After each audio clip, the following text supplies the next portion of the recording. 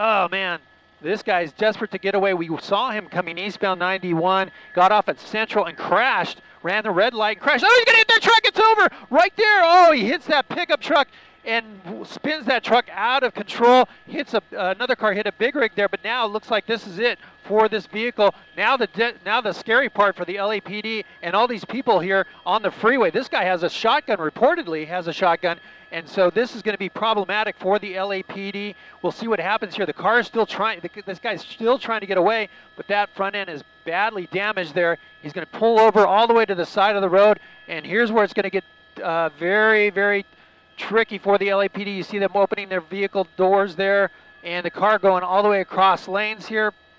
This is on the 91 freeway.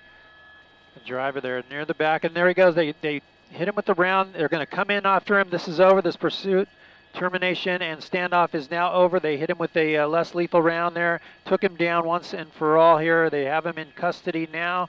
LAPD swarming the suspect.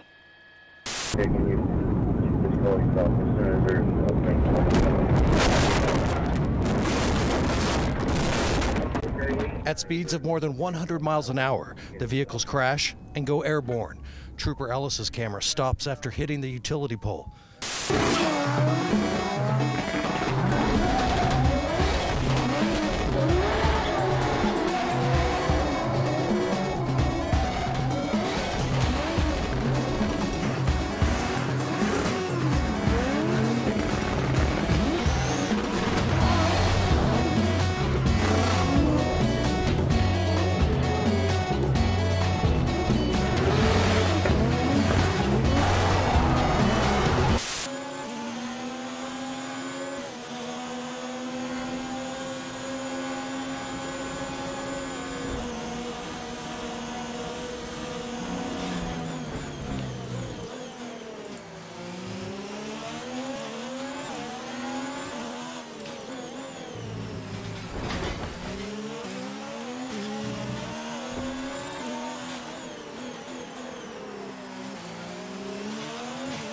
Se continui a tagliare le curve riceverai una penalità dai commissari.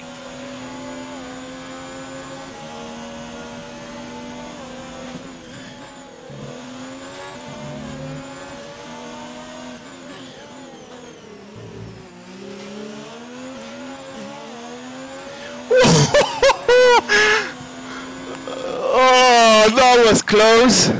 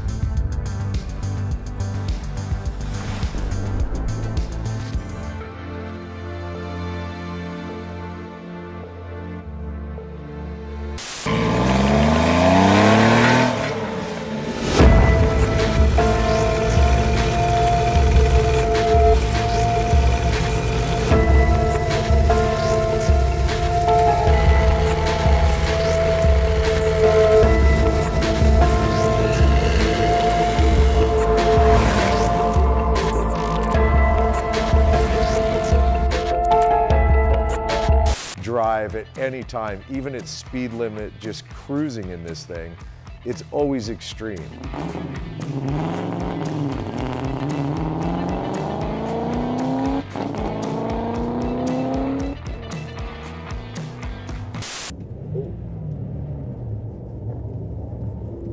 So I'm in a drift of sorts.